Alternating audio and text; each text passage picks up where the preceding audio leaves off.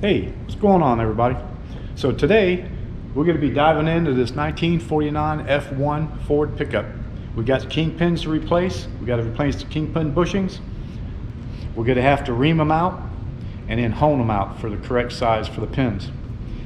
Once we do that, we're going to get the backing plates all cleaned up, get ready to put back on. Got to repack the bearings, get the front brakes on. Once we do that, we can get this thing on the ground and get it out of here, because we've got an 08 Bullet Mustang coming in for a supercharger kit. Got everything sitting right there in the box. And this one behind me here, this Mercury Zephyr, already got all the parts for that. We got to get into that too. So stay tuned and let's get to it.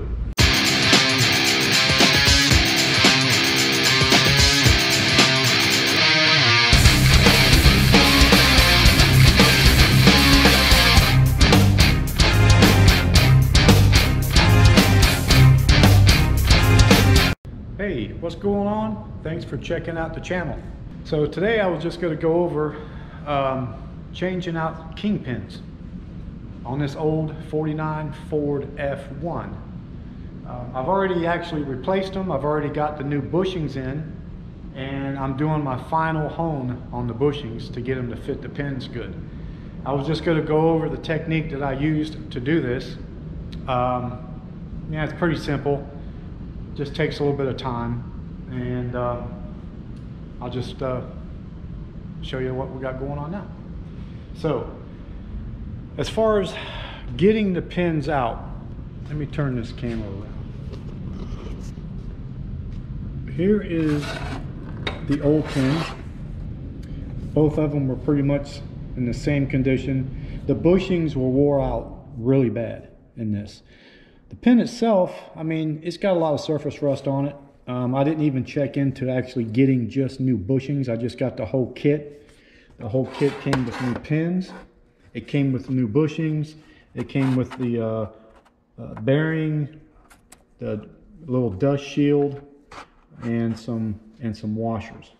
And also, it comes with the locking bolt.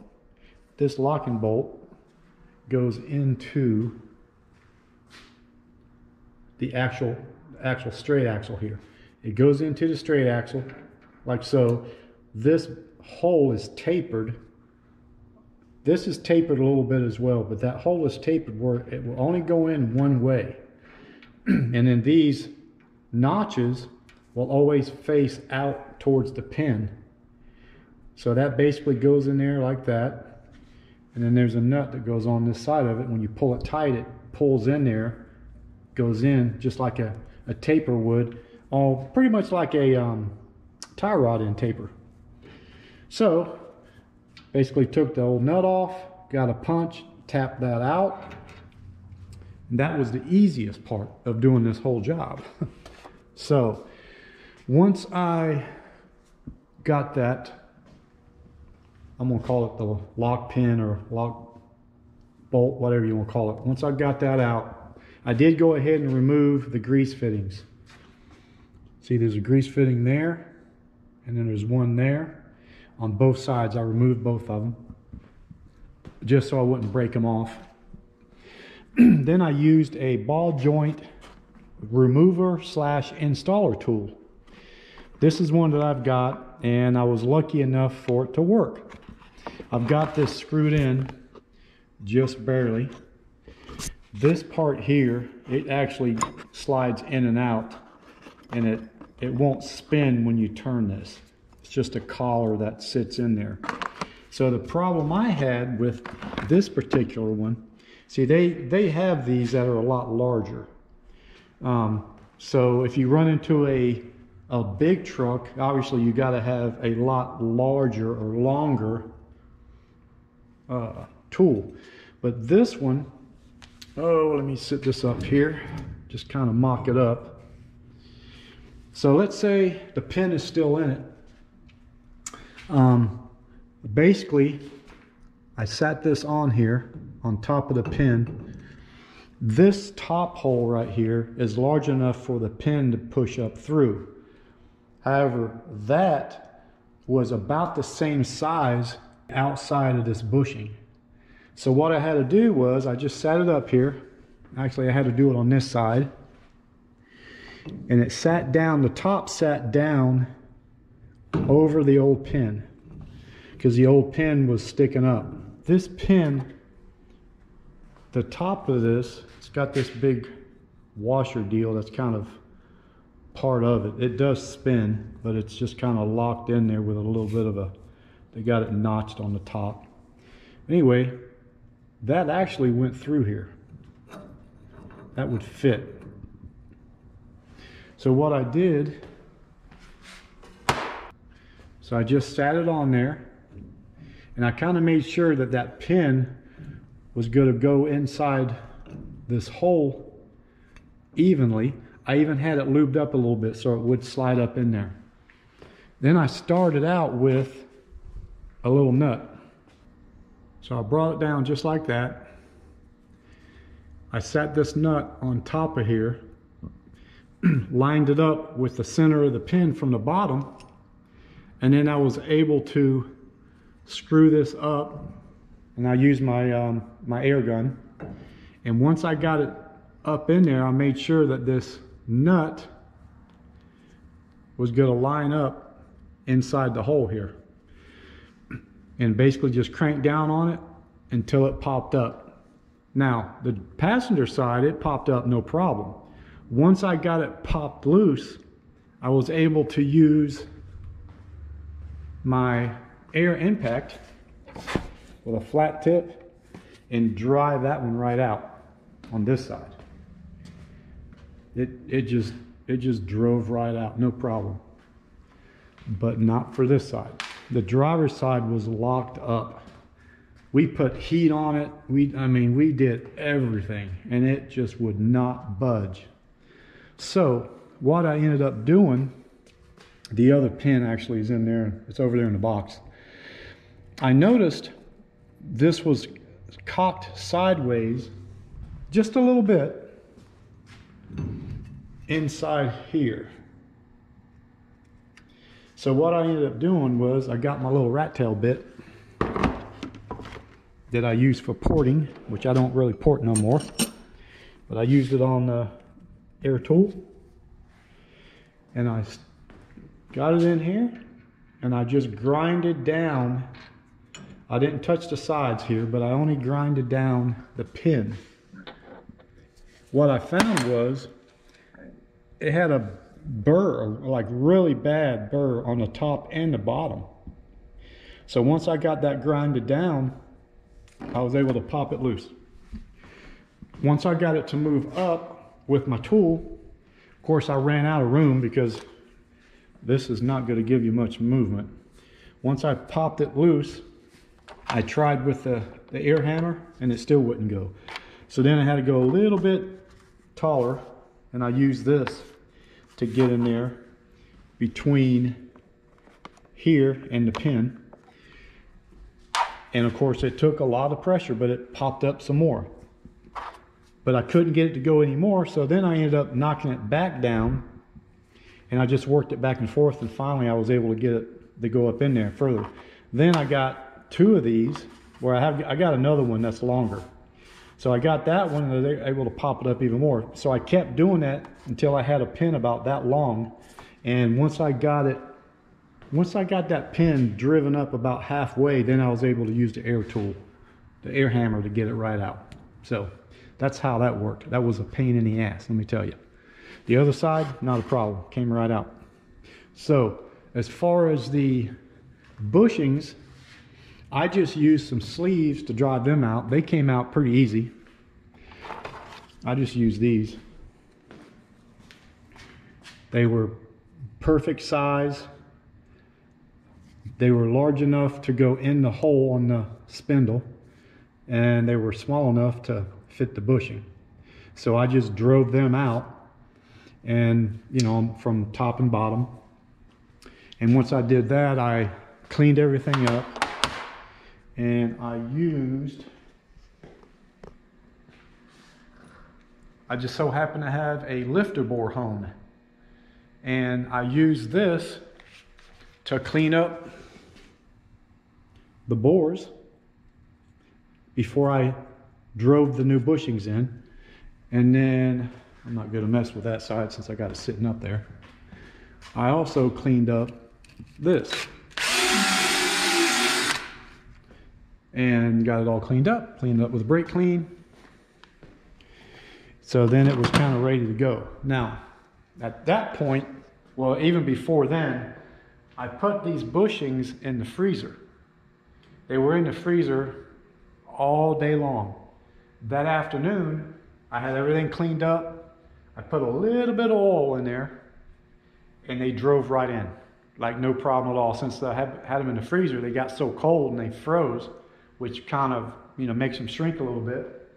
And I just drove them right in. I was actually able to drive them in with my rubber mallet, because you don't want to flatten them in any way. But these bushings, they come smaller than the pin. They're not the same size as the pin that they come with. So once you get them in, usually when you press these in, you will flatten them out a little bit. No different than valve guides. Whenever they replace valve guides and cylinder heads, it's the same deal. They do all the same technique, basically. They press the guides in, and then you have to do a final hone, and you use a reamer to ream them to the size that you need for the valve guide stem. Well, I'm sorry, the valve stem. And it's the same deal here. So these, they're just small. They're, the pins won't fit through them at all when you buy them. So once you get these in, oh, and another thing, there's a groove that is inside these bushings. And there's a hole in a certain spot that has to line up with the hole where the grease fitting is. And them grooves go up at an angle. They go up at an angle, they pass the hole, and then they go down at an angle. And these holes are offset. They're not in the center. So you have to make sure you put these in the right direction. That's why I've got a mark here. I marked this where the hole would be for me to line up when I drove them in. And I went ahead and cleaned everything up. I put the grease fittings in, and I made sure that when I threw grease in there that it came out, and it did. The top and the bottom on both sides. So now what I've been doing is basically opening this hole up to match. So I didn't have a reamer. So what I did was I measured the size of this pin, and it came out to, I think it was a 0.811. 0.811. So they say that you want the clearance to be around 0.002 between the pin and the bushing. That's kind of what you're shooting for. So what I did was I got online and I bought this reamer. It's adjustable. I got it off of Amazon. It was really cheap. It wasn't much money. I think it was about, well, actually I got free shipping with Amazon Prime, and it was under $17 I got this. And it's an adjustable one that goes to just under the size that I'm looking for to just over the size that I'm looking for. They have them in, you can buy a whole set of these that's different sizes. I just got the one that I needed. So I'll just show you real quick basically what it looks like. I've already done, I'm pretty close on this side. The pin will drop in. So let me see.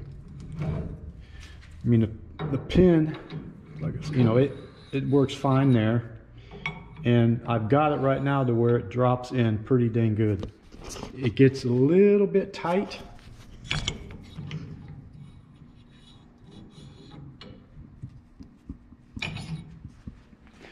So what I did, when I got to this point, I drove it in and I could see where the pin was touching the bushings.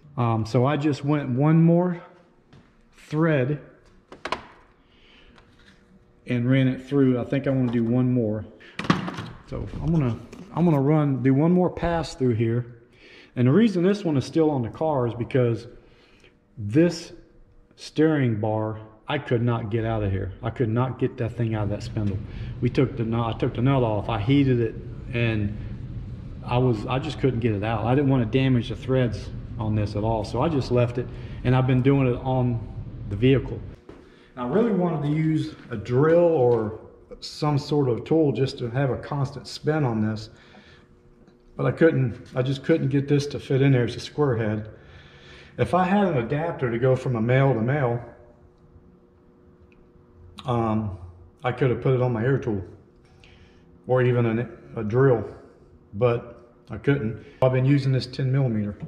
So I just basically sit it in there and I grab a hold of it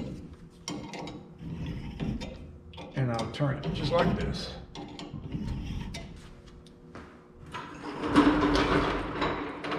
And I did notice sometimes that it did not want to drop down anymore. So I just tap it and you can hear it start cutting.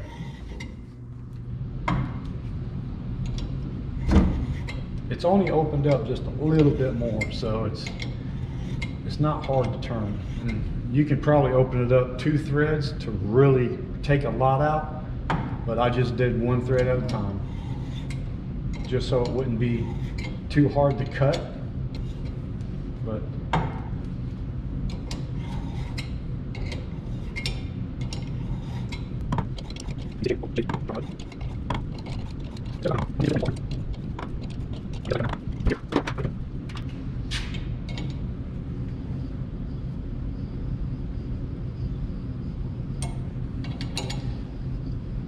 I just kind of pull up on it while I'm turning it. And it's coming right up.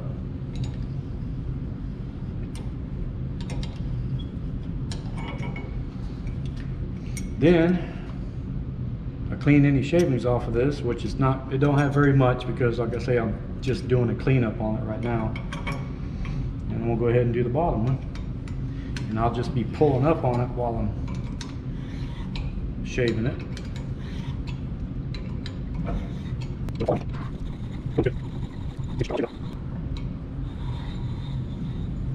And that was it. You can tell when it stops cutting. And we'll just go in reverse. Come right out. The only problem is you got to watch out. These little shavings will stick you.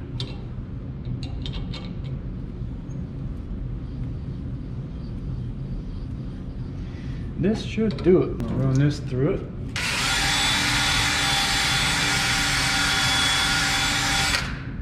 That cleans it up. Actually, it don't even need it. It's cleaned up really nice. That thing really cuts nice. It doesn't gouge it or nothing, but I like to run that through there, make it a little smoother.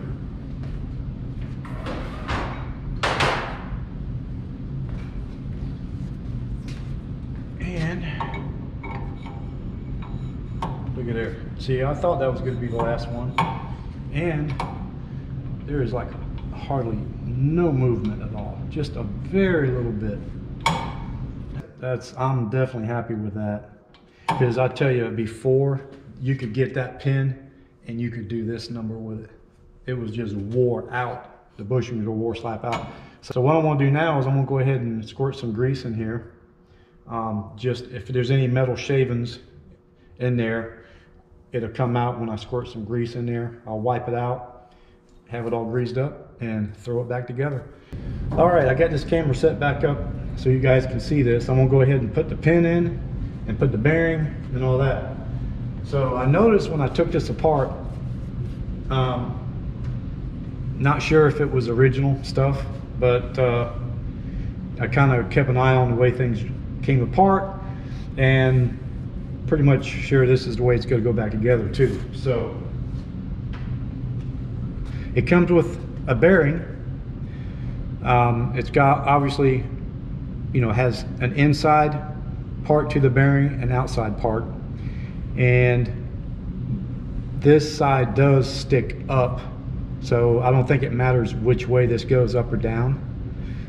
The way this is designed, it's not going to rub wrong in any way. So I'm going to put this side down just so dirt will not be as easy to get inside here. And it basically is going to go right there. It's got to go on the weight side of it. So with, here's some washers, I gotta put them on. So when you put this on, obviously when the truck is down on the ground, the weight of the tire is gonna push up. So this goes on the bottom. On the other side, you can't even put it on the top because the actual arm that comes off of it would hit the straight axle. So it definitely goes on the bottom. I thought maybe, so this came with 2 washers per side. When I took it apart, the 2 washers were on top. I thought maybe one would go in between here and here, and then another would go in between somewhere, but it really makes no sense to have a washer on the bottom, because like the top of this one's not going to turn at all. The bottom part on the inside is going to follow the spindle. So I think what these are, the reason they come with 2 of them, you basically put that in there and you slide both shims in there. They both fit in there pretty much perfect. I've already got the bushings lubed up with grease. I'm just gonna, if it's too tight, you can actually just do one, but that feels pretty good. If I only had one shim in there, it'd be, you know, a little bit up and down play, and that's why they put 2 of them in there. I don't think 3 would work. I did try putting 3 of them in and it was just way too tight, so I'm gonna go with 2. Okay, so I got everything sitting in there. Got the bearing in there, I got the 2 shims on the top. Should be pretty close. This here is, it's got a metal sleeve that's got a little rail on it, like a little cup. Comes with a little felt, and this just helps keep the dirt out from the top falling in, and it basically slides on this pin just like this. Because once this pin is in and this notch lines up with that hole, this is going to be perfect up there. You'll see. I've already trial fitted all this before I even was ready to put it together. So I want to make sure that that is lined up straight. Of course, it does spin, so once it's in there, I can always turn it, but look at it, perfect. And oh man, that's perfect. So with this felt piece in there and this little washer that the felt piece sits in, that notch is dead center of that hole. All right, so I got everything down in there. That pin is dead center. You can see it's supposed to be dead center. This thing's got these little grooves in them. And this thing it's only designed to go in one way. It's supposed to go in from the front, come out the back, and the nut was on the back. So if it doesn't go in, you want to make sure that that groove is not turned this way. It has to be perfectly straight, and it has to be down far enough. So, and then when you put this in, you obviously want to put these in facing that pin. Don't have to do no grease or anything, because that pin doesn't move inside here. It just stays stationary. I mean, you can put grease in it, you know, just to keep it from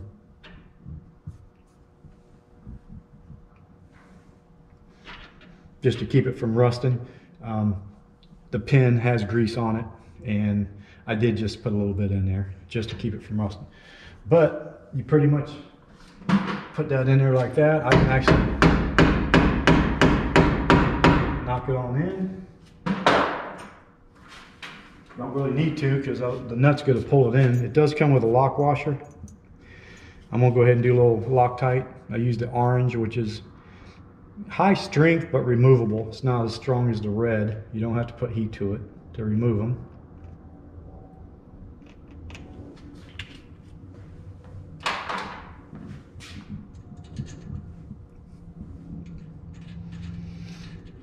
And you know, I'm sure these have a torque rating to them, but These are pretty stout pieces.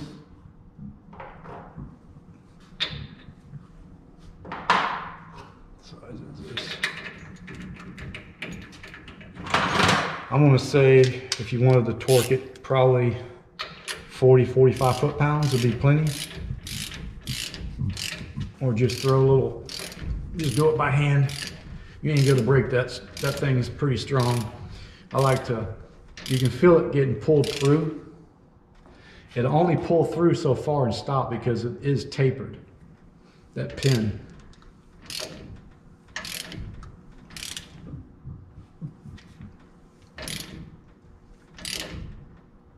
Oh, that's probably 70, 80 foot-pounds right there, easy.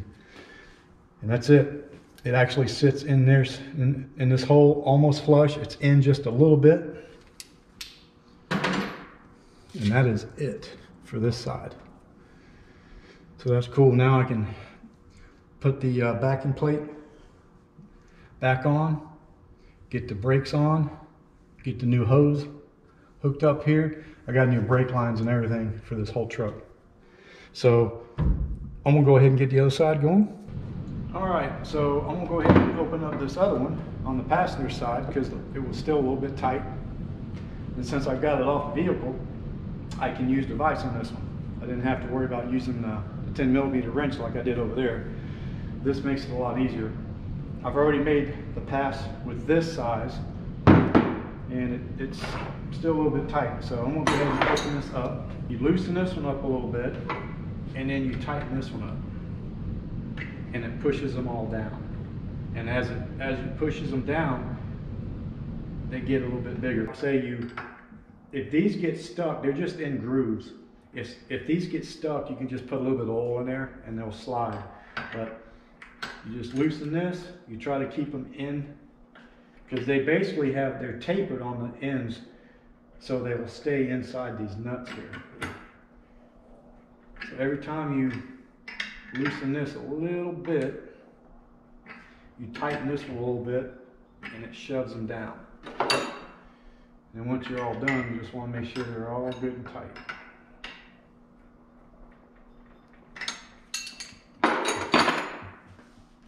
And then I just like to look over it and make sure none of them popped out. Like I say, these are tapered on the bottom and tapered on the top, and these nuts are also reverse tapered. So when you tighten these up, it pulls them in. So let's see, I don't want to go too big, but that right there feels perfect. There's not, I mean, honestly, it's probably only one thread bigger. You just push it down a little bit. If this was really hard to cut, then it'd be going too big, I think. I just like to do a little bit at a time. I don't want to go too big on these. You can see it shaves just a little bit off. You can see the shavings falling. And ideally what you want is you want one of these reamers to be long enough to go through both, you know? That's what you really want. This one is not long enough to go through both at the same time. You would basically go through the first one, and once you get through the first one, then you'll get through the second one. The first one will act as a guide for the second one, so you know it's dead center of both holes. So if I would have took these to a machine shop, they would have all that. Problem was, I couldn't get the other spindle off. No matter what I tried, I could not get it off. We tried heating it, we tried everything, and I couldn't get it off, so I was like, heck with it, I'll just do it on the car. So I had to get this kind. And I ordered it, I got it in 2 days from Amazon. And it worked fine. Like that side went on great. Got it lined up perfect. So I just go in reverse and I kind of pull up on it. It's not really cutting, but it's coming back off. And there it is. Then I turn it over and do the other side. You can hear it cutting. But I'm not putting a lot of pressure on this at all. If I had it opened up further, it would be harder to turn and really be cutting. But like I say, I'm so close that I don't want to go too big. So I'm just doing a little bit at a time.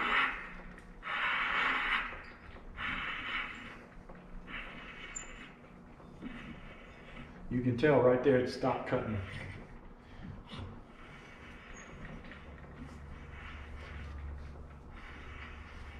Try to keep even pressure on both sides, you know, so it doesn't cut off to one side.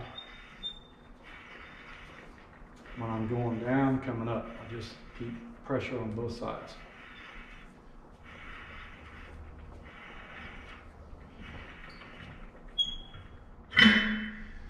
And then, of course, when I'm all done, I just get the old hone. This is the lifter bore hone we talked about.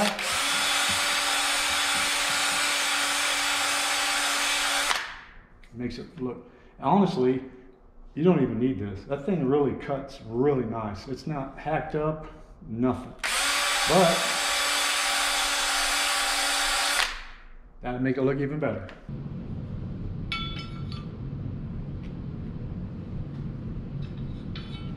I think we got it. I'm gonna go ahead and end it here. I appreciate you all checking out the video, and please like, subscribe, share the video, and we'll catch you on the next one.